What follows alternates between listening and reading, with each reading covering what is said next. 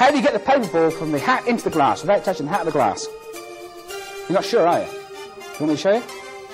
Oh, did you see that? I'll show you. You ready for this? A little paper ball underneath the glass without touching the hat of the glass. This is what you do, Alexander.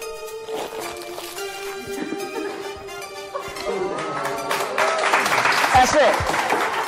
Welcome back. It's The Vault, and this time around we're taking a look at a very creative magician by the name of Bob Reed from the UK. Now, Bob spent the first part of his career doing very well in the wool industry and only became a professional full-time magician later on in his life. But he was a very competent performer, a charming guy. His hat and glass routine is brilliant, and I know you're going to love it. This is the lost footage, the impromptu magic of Mr. Bob Reed. Oh, you can't see from over there.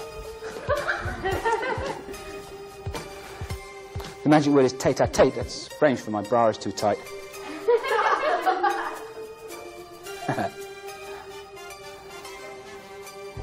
There you go.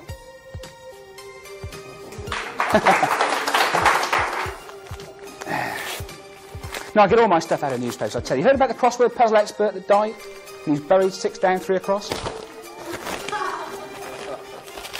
Well, that's it. There's no more.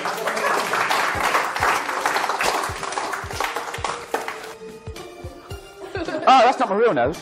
Hold this. That's my real nose. Tell you. You would have it.